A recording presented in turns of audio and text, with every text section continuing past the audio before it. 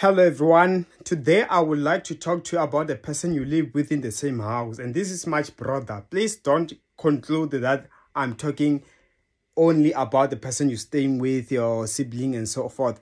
Listen very well. And please, I want you to catch this, okay?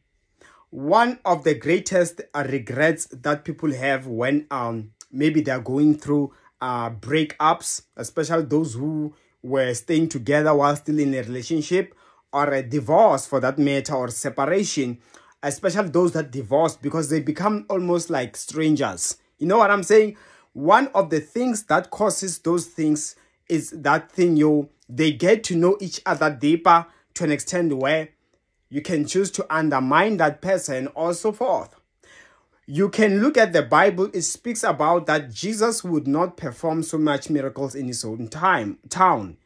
And he also said things like, a prophet is without honor in his place of birth. All because, like, you can see this thing. Why is the cause? Why was Joseph's dream despised by his brothers? Because they all stayed in the same place. They knew his weaknesses, they knew his strength. So let me tell you, like, the person that you stay with in the same household is most dangerous. Delilah was able to get through Samson because she stayed with him. She was able to emotionally blackmail him. You don't love me and all these things until he gave in. Jesus, they would not accept. How could he speak like that? Because they stayed with him so long. They knew his family. They were like, isn't this the son of the carpenter Joseph? And his sisters and brothers not among us? How come he can? To show that they knew him. Or at least you can say they thought they knew him. They knew. It's not as a stranger where they were saying, where is he from? That is why with a stranger, of course, you're going to ask, where are they from? But other than where are they from, you know nothing. Let me trust in this person. That is why it is easy to accept healing, to accept things from a stranger, or to accept, to use faith to trust on a stranger than someone who you know.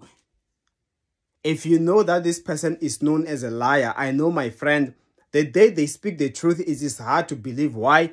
Already you have your records. You have the file that says this person likes lying.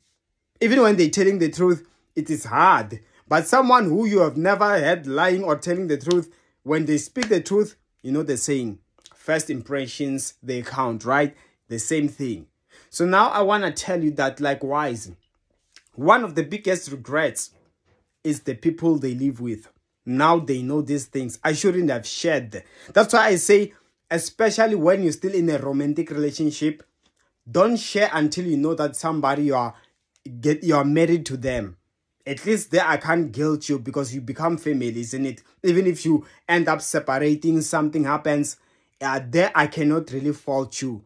Things, they just happened. But it is more risky when you're still in a relationship. The person can wake up and say, I'm not interested, and that's it.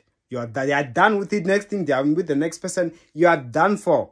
And if they know your things, if they know the secret, you are done for. You taught them everything they know, how to do business, how to, even in your household, they can be dangerous. That is why I want you to look all the sides.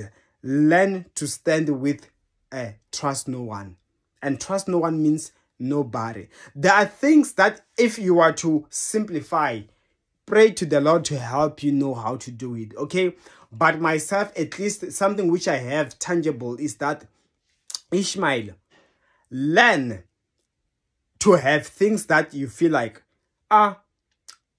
even though you are married, if your wife, may God forbid, but if you were to ever separate with your wife, how would you feel if you were to separate her knowing this thing about you? Not a secret, not a dirty secret for that matter. I mean, like, let's just take maybe, I know how to make money, how to build a business, all those things. And then she's to separate. And then while knowing that I taught her everything, she's gonna go, if she runs with the ball, she's gonna go far. You got what I'm saying? There are those things that you feel like, no problem. I don't care. You get what I'm saying? And that those things where you be like, this one is for me at the moment. And I think it was going to hurt me. So as a result, what if your brother was to say this? What if your brother is to start telling people this thing? You see, I can now know that this thing, no, I wouldn't be happy. So yes, that thing, for now, keep it to yourself. Until you are ready that even if my brother, your brother or your sister is to slip up and say it, you don't care, then share. That is how you be careful. That is how you are ready.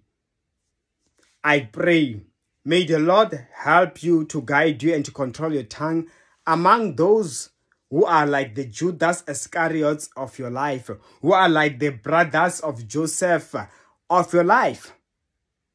In the name of Jesus Christ, I pray. Amen. And of course, you can also book an appointment with me. My details are in the comment section below. See you next time.